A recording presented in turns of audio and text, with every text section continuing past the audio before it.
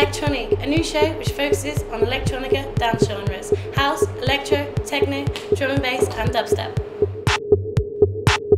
Our first guest is from Kent. He's been DJing since he was 16. He's released a number of records. He's the owner of a cutting-edge label, Saved Records. It's Nick Fanciulli.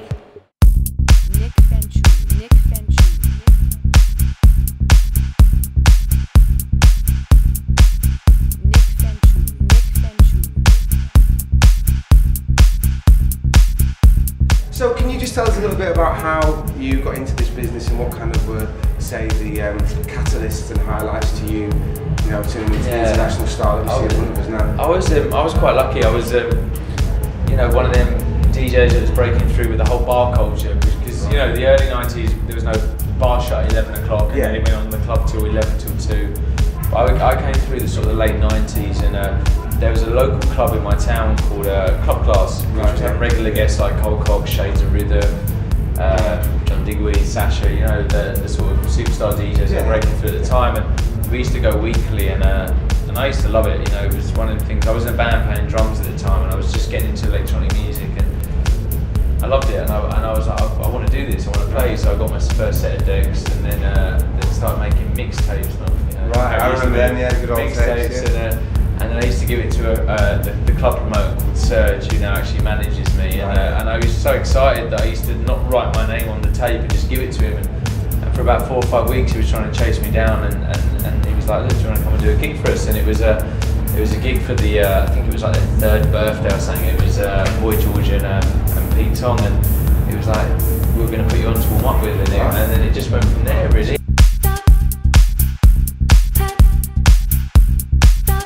How did you get into production then? Are you saying you're in a band playing drums already? Yeah. You just get into electronic music? I think the person I've got to sort of say big up to is Andy Chatterley. He was the one that I first started working with, and Skylark stuff. And my friend Rob Cockerton said, "Oh, let's go make a record in the studio." And I was like, "Alright, okay." So I didn't have a clue what was going on. We went to this little studio in Greenwich where the actual Thames hit the studio window. It was like the water came up, and it was.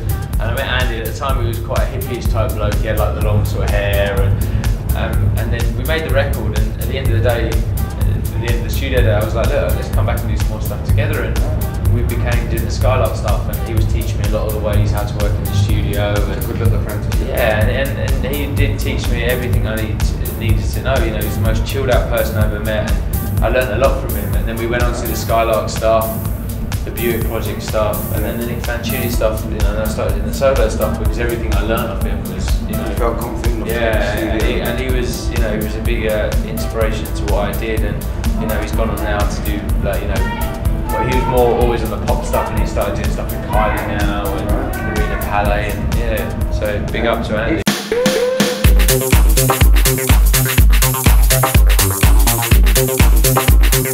You then gone on to start your own record label. Yeah. Saved. I mean, was that just out of you wanted to put your own stuff out, or did you, when you started, did you start with, well, I still want to put some tracks out with this guy and this guy? It was a funny story, this whole Saved thing, because I obviously started with Andy when we were working quite closely together, and it was about putting our productions out originally. Right. And then we started getting so many great records through that I was playing out my sets, and I started signing them and putting out. We put out the first Audio Fly record back in the day, and a few other bits and pieces. And then I did the 1+1 tour with James Avila, and totally took my eye off the ball, thinking that a record label can run itself. Like, it can't. Because I spent a year on the road with James, and totally ignored Saved. And I came back and they were like, "Your sales are really bad, there's no profile, and no one really knows what you're putting out because you're signing records and putting them out so late that it's not relevant to the time that you signed it." And I've said this to everyone, I made a big mistake, and I hope a lot of people can learn from that, because you can't just set a label up and just sign stuff and put it out like 6 months down the line. You've got to sign a record, work with the artist. And then I came back after that tour, and I spent a year. I didn't do a compilation, I didn't write music for a year. I just put records on. And then the year after I started writing again, and it became really positive,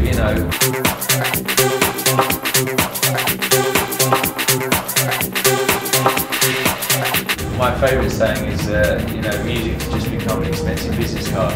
Right, yeah. And it has, it's become an expensive business card because we make music, we don't make it to make money, we make it look at your profile nowadays, it's totally different. You know, gone are the days where you could, when I was working in a record shop, I could sell like, you know, 5,000 units of Starbucks, something, or a record like that, or Joey got some energy flash, or, you know, real great records.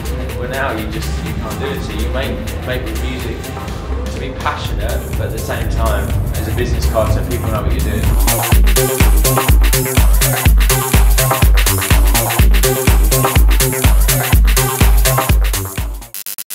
For our second interview, we have Manchester's most notorious dubstep grime group who have recently released their new album, Breakout Trilogy.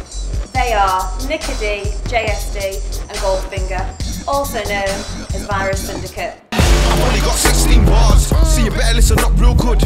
Play this back to your spars. If I was you, I know I would. You see, I keep my flows on point for the fun of it. When I'm done with it, I let the next man run with it. Man, what I hate, but we ain't having none of it. If you want to clash, then come with it. You heard me? So from people like, take it back to like the garage scene now, how was the transition from the garage to the grime to where you're at now? In that way, it was good. It was enjoyable. I think for us, we've got a benefit of seeing like many different scenes, what not many people got to see. I'd say on the garage side of it, that's when we were like learning our trade almost. And then by the time grime came around, we kind of knew what we were doing.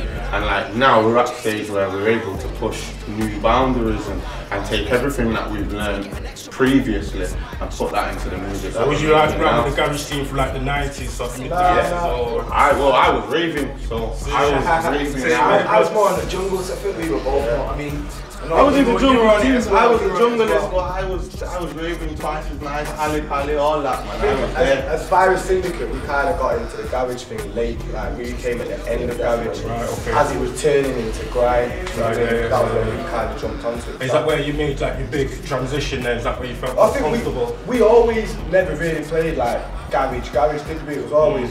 It was a bit darker, wasn't it? Dark. I'm not messing up playing in any way. Today's the day, but I've been playing, I run away. I'm the head of state, setting it straight. On the level, I'll eliminate anyone who get in my way now. I think as MCs, we had something to say, and I think with the utmost respect to garage as a scene, I think it was more catering for crowd participation and energy. They wanted energy from the MCs, whereas we kind of wanted to say something, and we always felt that we had a message.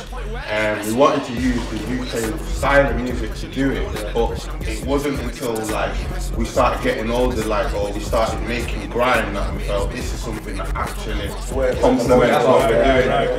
So was you producing first, or was you writing your material first, like MCing? I think it was MCing for me. I started out in jungle, like with Ton and that as a youngster in Manchester. So yeah, I started out in the jungle scene, but I mean it came later on where I think we all went and did our bit about learning how to make beats and how to structure and how we wanted our sound to sound. I think it was like the transition from being like a live crew to being a group who produced albums and songs. It was during that transition there that we all kind of came in and started being creative together and making songs. You realised that you had one direction to go there and you understood that.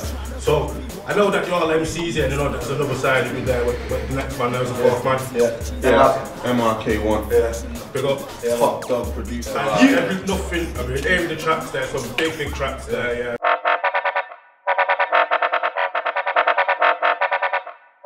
For Virus, we have to trust, like, we've got to say MRK1, he's the top dog. So where we have our ideas, we'll bring them to Mark, we'll try and put them to the table, we'll try and do something together, and he'll understand that with the beats we're trying to create, we're trying to put our rhymes to that before the beat's even made. So it's kind of, it's just a good situation what not many people find themselves in. A lot of people, like as MCs, they will find themselves relying on beats coming into them, trying to fit themselves around it. Whereas we've got everything in house, we can just work everything around how we want to do it. And at the same time, it's sort of reciprocated with Mark when he makes a beat, he brings it to us. It's like we'll take things to him and he'll bring it to us, and between us, it's like when we make Virus Syndicate material, it's a collective effort. I knew I had a chip on my shoulder, never thought it would matter much when I got older. Mama want a good boy, so that's what I showed her. This year you're going to see the new single with Virus Syndicate and Benga. We've got a track coming out with Mowgli. He's a big track. Top billing from Finland. We've got a track coming out with them. Starkey, from Philadelphia. Yeah. So we're branching out, we're changing our sound at the moment. It's not like we're changing our sound, we're just diversifying a little bit into... We're changing other sounds. Yeah, no, it's real. And yeah, some of the stuff we've been working on is a little bit different to some of the stuff we put out, like, for example, the Breakout trilogy, which we've released. So you're not afraid to just swatch genres type of thing, you know? Nah, definitely not anymore. I think now we've all, I think there might have been time. Not confident, but we're just a bit more mature. We're into different music now, and we like different styles of music now, whereas 4 years ago we might have been a little bit more tunnel vision about our music. We're still doing the dubstep thing, is still like a main priority for us, you know what I mean? We're still hammering the dubstep tracks out as well. It's like our core, isn't it? That's where we're from. And then we're dropping these other things around that, which is a bit different to explore avenues as well. But we love it at the same time. Anything right down from crack to dope. Originally from Canada, now a resident in Berlin, she's a well-known techno DJ and producer, is Radio 1's In New Music We Trust resident DJ, it's Heidi. Can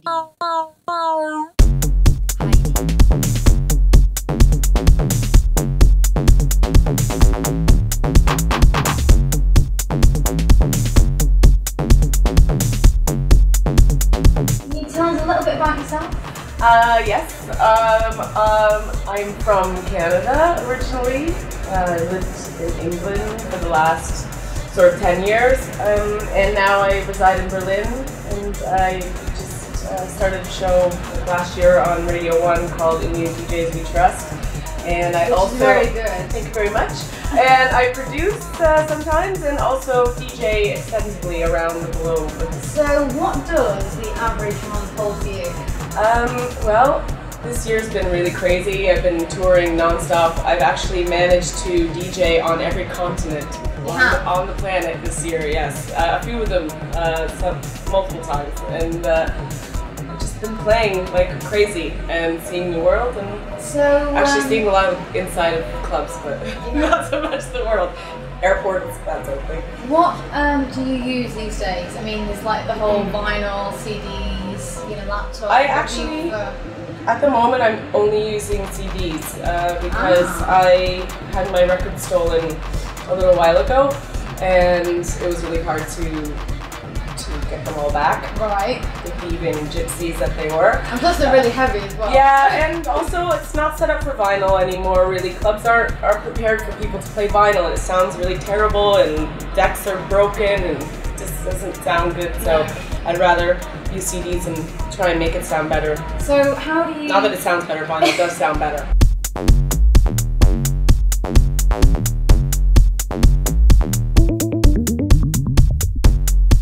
How do you describe your DJ style?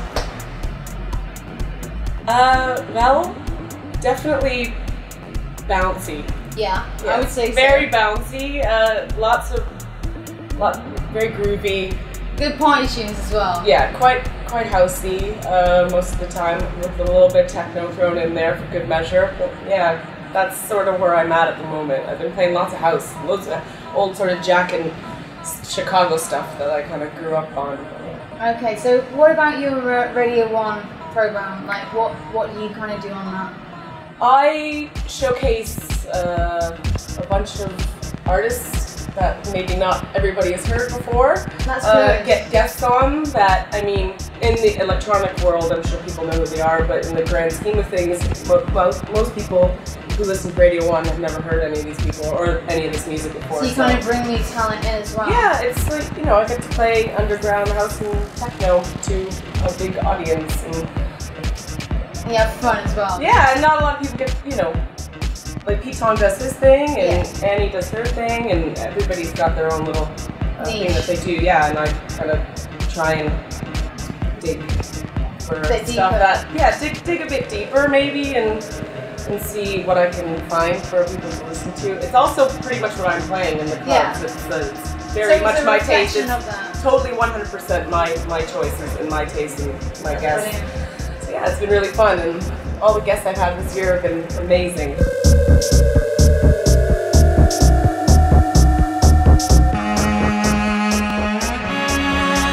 What was was the reason why you first got into like DJing? Because obviously being a girl, when you first like start going out, you know, it's all about buying clothes and makeup, and buying records are really expensive. So you know, and you always look really hot. Well, you know, so it's like records and clothes. You know, how does that work?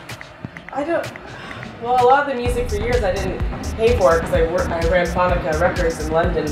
So yeah, I have to buy music now, which is sort of a pain. But I don't know. I just got into it by accident.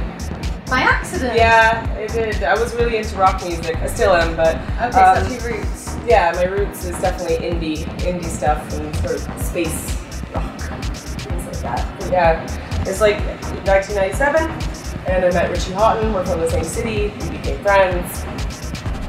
The rest is history, basically. He opened my eyes to a whole other world out there, so I will have him to thank for that.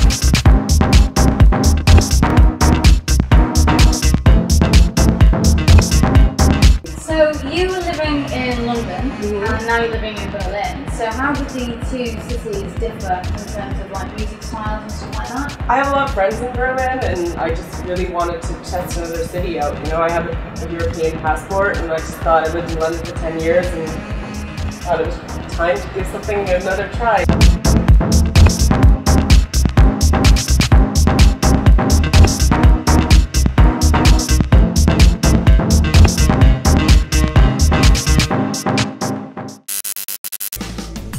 Guest is from Brazil and has been on the jungle scene since the mid-90s and has been regarded as a drum and bass innovator since.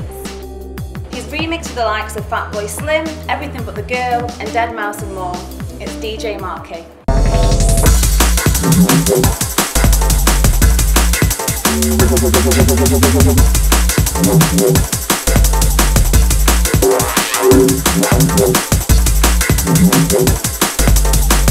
I'm DJing since like 11 years old and 12 years old. I started playing in clubs on reel-to-reel tapes. Then well, basically, then I switched to turntables like years after. I used to play like 80s music and early hip-hop stuff. Then changed to house, play house for a long time. Then techno. Stuff like Dave Angel and Laura Garnier, a lot of underground resistance, Detroit techno. Was you into that? The golden era, as we like to say, is like 91, 92, you know, the hardcore. Then when I heard like the first hardcore tunes and the Prodigy album, Experience, that's when basically it's just changed my life.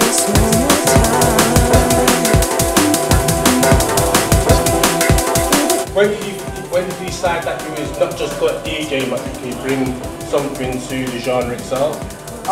Well, basically, I'll always be a DJ, and well, XRS once he used to make tunes, and he had the studio and just stay in the studio and make tracks, and he just always said to me, "Oh, you have to come down to the studio," and I said, "No, I don't want to make tracks. I think it's not me." Then he said, and I said, "You have to be a DJ," and he said, "No, I don't want to be a DJ." So one day I said, "Okay." I go to the studio and he comes to play my night, and he said, "Okay, fine." Then we came to the studio, made a couple tracks. Reaction was okay, but nothing special. Then when I heard the Ed Rush Noctical album, Wormhole, it's just change it. It's just change everything. Then we sit down at the studio about like 2 o'clock afternoon, a big sunshine. And the lovely weather, because you can see it's always lovely weather. So we try to do like that kind of dark, synthetic funk tune, but nothing happened. And I just like said, you know what? I think it's better I go home. It's better to me go home, and we have to find our proper sounds.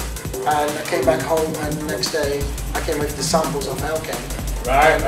Then we did LK, and the tune became massive. Then that's when I started working with Stamina. I played in Newcastle, and everybody was asking me to play East the Way. Just like, what is that tune? What is the tune? And when I play LK instrumental, everybody was singing East the Way. Then I say, wow, Then I just phoned my manager. He said, take Linda to the studio and tell him to record the vocals. He recorded the vocals. I just put on the top, no sound effects, nothing. That's it.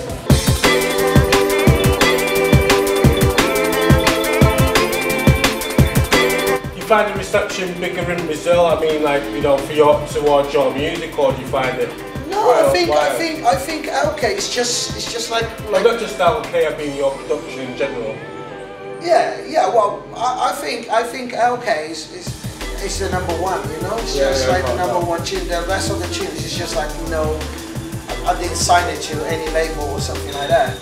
It's just LK was the first tune we signed it, and the Tudo is just like, basically it's just like a bonus track on a Brazil EP on a CD. Do you find that was drum bass was missing though? That element of the live percussion, the more of the live feel, the more of the energetic feel about it rather than the darker side. It's cool, of course. I think today, these days, I think, I don't know. For me, it's just like it seems like too trancey. It's just like it's just changing too much. It's too trancey. It's not too much fun and so influenced. Do you think that's a diversity of drum and bass, or do you think that's just the way it's going right now? I don't know. Well, the rock listen drum and bass like the funky stuff, you know, funky stuff. Even the jump up, it's got like the funky flavor. It's got groove, and now it's just different. And but I still got the tunes around. I play what I think is good, and I'm with Spy all the time. So we're on the studio making an album, and then we do what we believe.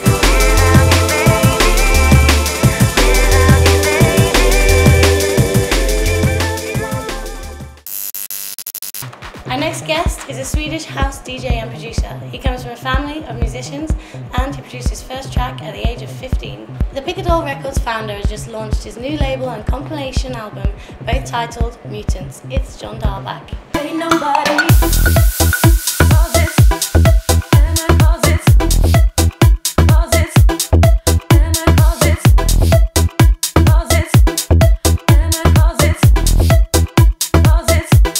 Now, as far as I'm aware, you sort of got into DJing from a pretty early age. How old were you when you started DJing and producing? I started producing when I was 15.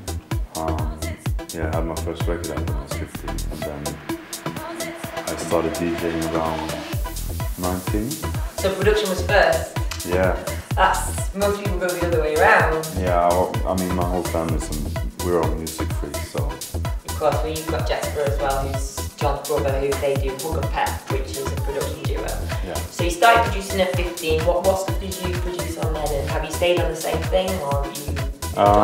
No, I was doing more like deep house and jazz influenced music, and then I changed to techno, and now I'm more housey kind of thing. So were your parents then both musical as well? Yeah. Where it came from? Yeah, my father is he's in a jazz band and an old like progressive rock band, and my mom is singing. Right, okay, so you really Yeah. techno is a little bit different, so now you've gone more on a housey vibe. A lot of changes in the music industry recently. A lot of techno DJs are going a bit houseier, and people are sort of, there's a certain sound around at the moment. Where's your sound at right now? I mean, I like to not only play house or techno. I mean, I always love to play all sort of electronic music when I'm playing. Same. And I think everyone does that at the moment. It's not clear genres anymore, it's more mixed. When did Picadol start off? We started off in 2001, I believe, or 2003 maybe. But Picadol is not actually working anymore. I just gonna start a new one together with the factory called Mutant. Yeah. I've been slow on Picadol for a while, and I decided to have a fresh start. So what's the new label? Mutant. Are you doing that by yourself, or? Yeah.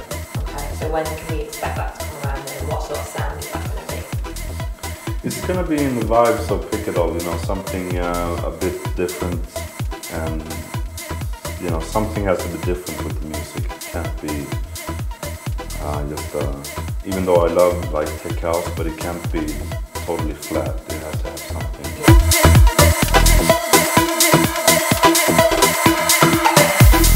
What about the next upcoming months? I think I remember that you've got an album coming out. Yeah, in September. So we're gonna do a few singles now, and yeah, I mean, I'm gonna go off to US in a couple of weeks, and then. Are you going to the Miami Music Conference? I'm not. No, I was supposed to go. I'm not going now. Have you played there before? Because as far as I'm aware, there's not really much of a scope for electronic music in America. Like, I have friends that have been like Matt Tolfree and people like that, and there are little pockets, but there's not really any. I mean, did you have a following there, or? I mean, it's starting to get more and more. I have been in Miami playing, but not at the conference. And I think US is getting quite good now. Last time I was there a couple of weeks ago, it was really good.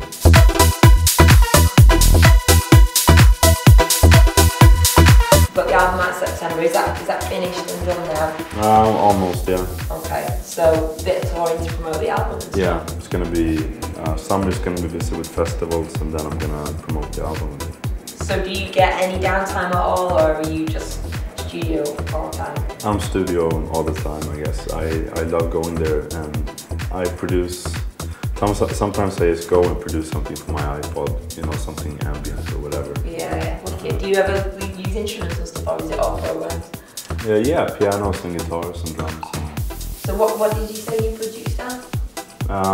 Well, I work on a PC with Cubase, and sometimes I go to my brother, who is a pop producer, and I record like real drums and pianos. Is this a different brother to Jesper, or is this Jesper? No, Jesper's my cousin, and my brother's called Andreas, and he's producing pop in Sweden. Oh, brilliant! Definitely a musical family. Right?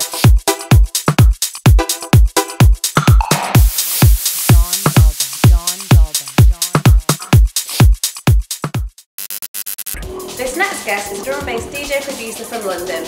He has remixed the likes of The Prodigy, Dizzy Rascal, Deadmau5 and more. He released his self-titled debut album on Ram Records. It's Subfocus. Could be now that I'm home, I'm feeling like this,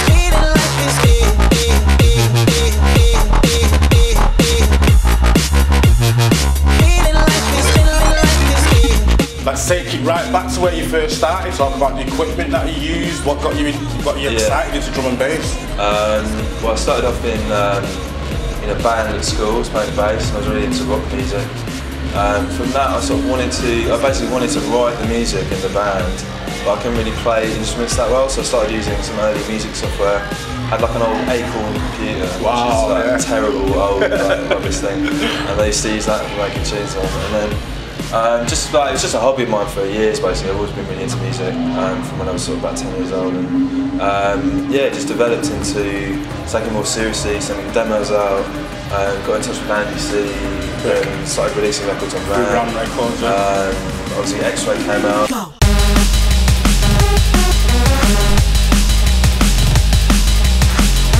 So that came out, and then I got asked to remix The Prodigy for their Greatest Hits album. I did a remix to Smack My Bitch Up. And things just snowballed down, doing remixes and releasing a bunch of my singles over the years. Sort of building up an underground for them. And then last year I released my debut album, which is also called Subfocus. I'm really, really happy with the way it's been received, man. It's been really nice. I was working on it for quite a long time, maybe 2.5, 3 years. So it was quite a kind of long process. So it wasn't like you just fell into it overnight, like, you know, no, it's really it doesn't really happen with drum and bass, I mean, I wanted to make it basically a mixture of the stuff that all of the stuff I'm into. So there's rock elements, there's like a lot of the stuff I do is kind of mixture of sort of lots of different influences from different types of electronic music. So rather than, it's not a very sort of purely drum and bassy sounding album. Right, okay. Aspects of like old jungles, dubstep, there's electro, there's sort of fidget house type stuff, there's all kinds of different stuff, and I tried to all kind of mix all the stuff that I'm into together to put the album together. And it seems like there's quite a few artists, including yourself, that have branched out not just to be into the drum and bass side. That was definitely like a goal of mine for the album, because it's creatively good for you doing lots of different stuff. We've been doing some like pop production recently, just to keep things varied, you can do. Keep things fresh. Yeah, exactly. Just do like, you know, write for some singer, or you know, be doing a bit of that. And anyone that you can name? I've been working with a guy called Example. He's a guy, he's just had a top 10 net. Mistress De Funk, which is pretty cool. He's like a friend of mine. So. But yeah, I've had a few like interesting inquiries. I can't really sort of name any names of some big artists. So it's really, it's a real pleasure to get involved in that as well. You know, just sort of doing production with other artists. And yeah, I'm just trying to branch out as much as possible. Been writing a lot of dubstep lately. Been writing some house stuff. Just keep it varied.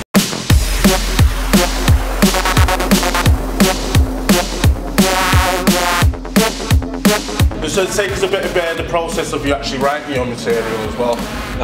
Yeah, I mean at the moment I'm pretty much totally software based. I've got quite a few bits of hardware kit. You use Cubase? Yeah, I use Cubase. I use the main stuff I use Cubase Massive, which is a popular synthesizer. I love that synth. And I've done some tutorials of that online actually, so I can look that up on YouTube. I use Simple Zeta, FM8, pretty much all the usual ones that everyone uses. I've selected a few that I use a lot. But Massive seems to be the favourite. That's kind of like the plugin that I use for like every track. Usually I've got about 10 of those running. Right. And yeah, I mean it's... Do you actually produce your own, in the sense that not your own WAVs, but do you use WAVs and then add on to them, you know, as... I don't use too many samples. Your own banks? No, what I do, most of the time when I'm writing a tune, I'll kind of... I guess a good thing to talk about, like inspiration. Like I'll hear a sound in another track, for example in a house track, and I'll work out how to make it, recreate the sound and try and use it on my own tunes. Like Time Warp was inspired by a techno track called Mouth to Mouth, which has a wicked rising sound in it, which is kind of like the hook of the track. So that's what I wanted to do with Time Warp, and that's how that started. Rocket, which was sort of the first single from the album, was inspired by like the original band that Daft Punk sampled for Rock. So I quite often I hear samples and I actually remake them in the studio rather than using the sample. I actually remake them, change them, and then sort of. Is it more of a process of like? But I mean, I'll start tuning loads of different ways. I mean, sometimes I'll just be a melody on the keyboard, or you know, it's hard to define like how you'd start a track. I mean, yeah, sure,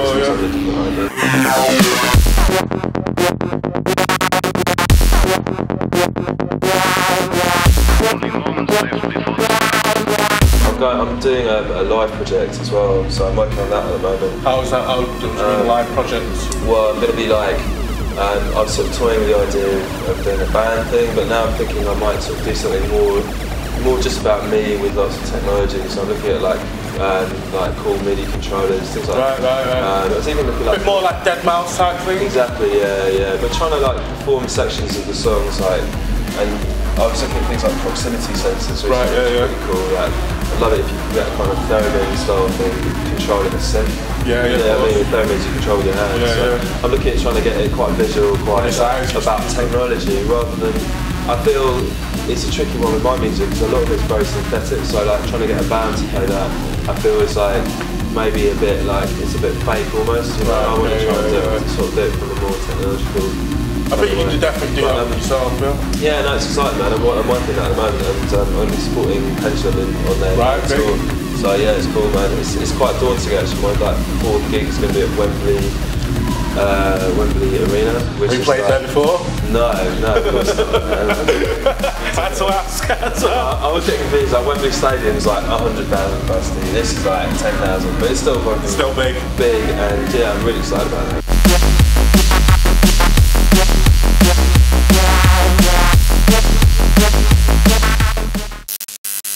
In 1983, our next guest moved from Puerto Rico to Chicago, where he found underground house music. By the mid-90s, he was creating new sounds which revolutionized house music, which which still inspires people today. He is the owner of Magnetic Recordings. It's DJ Sneak.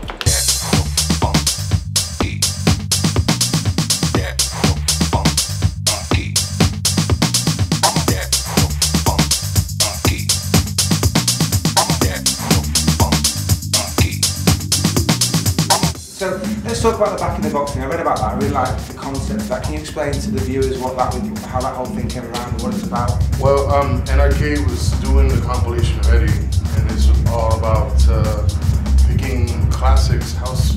Well, yeah, it was mostly house classics, back in the box, records that you know meant something to you, to yourself as a DJ, and that you want to share. So they asked me to do one, and I was like, cool. And they hit me back, and it was like, it's actually a double CD. We want you to mix both of them. So I got a big box to go back in. So I picked around 40 tracks to put it together. Like literally like one day, one the other day, back to back. Right. And I really enjoyed it. It was good. Yeah, no, I mean it's just classy house music. It kind of reintroduced myself to a whole crowd, and then pleased the crowd that I used to go to more. Did you find yourself digging something like, well, the whole thing was that since everybody was playing electro, I was playing 90s music, house music, you know, and they were like, oh man, I remember this record, I remember this, so kind of reinforced what I was pushing in.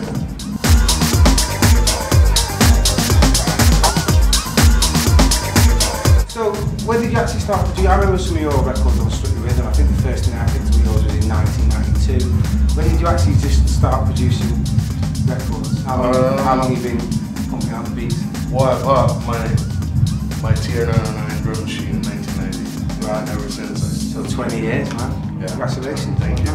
That's a legacy right there. Yeah, I was explaining to somebody today how I used to work with my 909 as my sequencer with an Akai sampler, and a 16 Mackie channel board, and no computer, no compression, no tracks. Just pure house. Doing it, yeah. So doing it. Excellent. So, what do you use to produce nowadays? How have you evolved from the good old days of like pushing? I mean, I've learned to combine analog and the computers and all that stuff with what's going on now. I use Cubase. I kind of got stuck in it, so it's a good platform. Yeah, I've been loyal to it for its years and changes. So I've sort of it took me about 3 years to kind of get my swing in the computer. Right, I couldn't figure that out. Right, when you're so used to like hands-on with the album, sometimes you have to really. So I will combine like my drum machines live with the computer going at the same time. So I will get a little bit of both.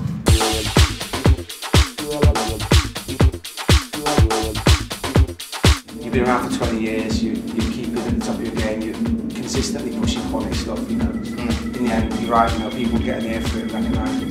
So. Yeah, I mean, you know, I've come from a different school, and I've taken it very serious. And through all this time of being a DJ and being a producer and doing all this stuff, I've never forgotten the love. Yeah. The love has always been with me. It should be the most important thing. Exactly. Right? Everything else is come and gone.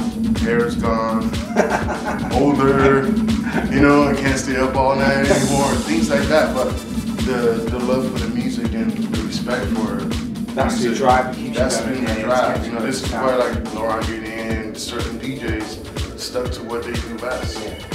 Because eventually everybody comes back around to you, you know, and then you feel like, okay, your experience is cool, now you're coming back to some music again. And that's great. Fantastic. So talking about old school, tell us a little bit about how you got into what you do, you know, what really turned you on to dance music and producing in the you know, when you kind of first went into it?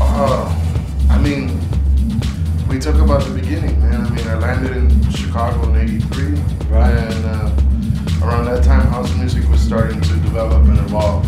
Yeah. So Farley J. Master Funk, Marshall Jefferson, Adonis, DJ International, Tracks Records, all that was happening at the same time that I was there, man. And I was lucky to go to a shop and be like, yeah, I'm getting white labels for $2.99 from all these people that I don't know about, but the music was all similar. Everybody was trying to make house music, so I would just pick up whatever I found.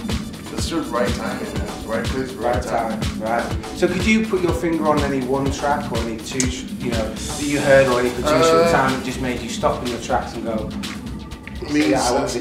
Steve Hurley, Jack Your Body was an amazing track, yeah, unbelievable. That kind of opened the door, and then when I heard Marshall Jefferson House Music Anthem, then I knew, this is something that I kind of like to dove into.